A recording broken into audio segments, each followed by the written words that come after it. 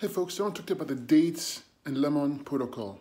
So it's actually a very unique way of getting kidney filtration, and the reason why this works because dates are highly mineralized and highly alkaline fruits, and they're also dried. So what happens is when you consume a lot of water, the kidneys have to balance the water level out. This means that the kidneys are hard at work.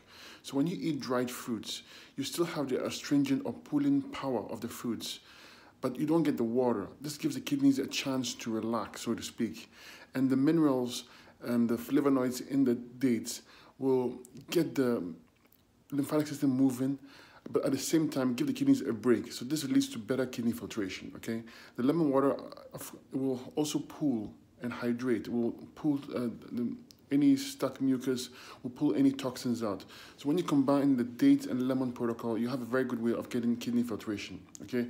Not to say that all foods don't give you that, just that this one, because the dates are dry and concentrated, it tends to work a bit faster.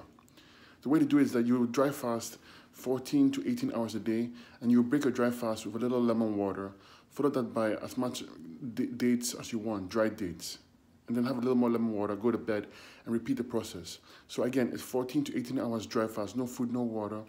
You have a little lemon water, have dates, and repeat the process. It's that simple. And you do this for weeks on end, and you get great results. So I hope this helps you. If you have any questions, feel free and ask below.